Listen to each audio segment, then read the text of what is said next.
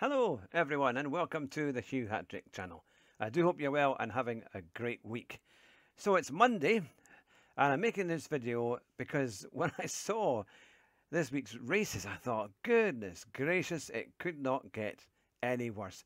Now race A is using the new Subaru that was brought out in the last update. It's at Sardinia at Windmills, and I struggled with the TT that they did around the new circuit.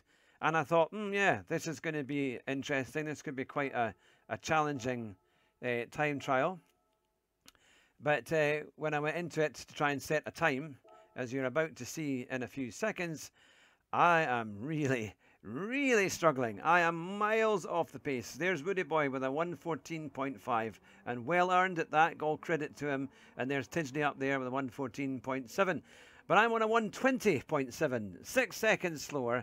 And I cannot, for the sake of me, figure out why on earth I'm that slow. I'm just nowhere. Every corner, even though I think I'm going relatively quickly, it's just nowhere. I've never been as slow on a rally circuit as I am on this combination. Never before. I've always been up there within a few seconds and usually quite reasonable on it. But I just cannot, for everything I've done, I spent about an hour on this morning and I just got nowhere. So I don't know what's happened. I don't know if it's the physics update or, you know, my steering wheel and pedals are working a bit better, but I'm absolutely nowhere on that one. Race B is the only one where I'm just about on pace, but it's still not great. It's all right. But then we have race C, which is the strangest race I've seen in a long time. For a start, it's only 7 laps. And it reckons that it's only going to take about 1 minute 12 or so, 1 minute 12 and a half on the top times to get round. So for a race C, it's literally going to be 10 minutes. Now we've got 1 fuel and 4 times tyres, so you don't have to make a pit stop. But yeah, your tyres will well be knackered. There's very little grip on comfort softs. On a Formula 1 car, bear in mind, this is a Formula 1 car. I'll take you to my video replays and you can see exactly what we've got here. It is a very strange week of combinations, and it really makes me wonder what on earth are Polyphony doing. Now I've asked this question quite a lot, but it doesn't seem to make an awful lot of difference. Here is my lap time in the Honda. So, coming down the straight, this is where the car lifts. Now, I know in some old Formula 1 races in the 50s and 60s, they did have tracks where sometimes they did lift off. But they weren't using comfort soft tyres, I can guarantee you that. And there you go, there's a great onboard.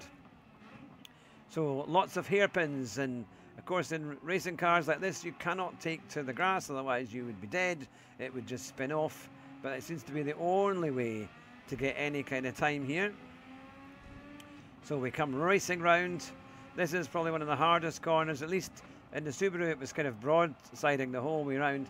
Here I'm trying to be smooth, but then as soon as you apply the power, it's very difficult to keep it on and keep straight, because it just tends to want to oversteer. And even there you can see that it's kind of all over the place. Then this very difficult right-hander, I kind of backed off a bit, tried to kind of cut it a wee bit, but it's very tricky.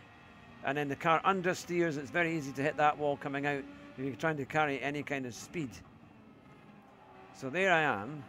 I've done a lap of this track and it's horrible.